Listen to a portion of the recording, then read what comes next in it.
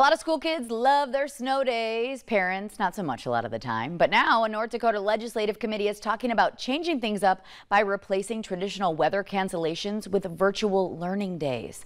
Right now, each school district decides for itself. There's no state law on how many virtual learning days students can or cannot have.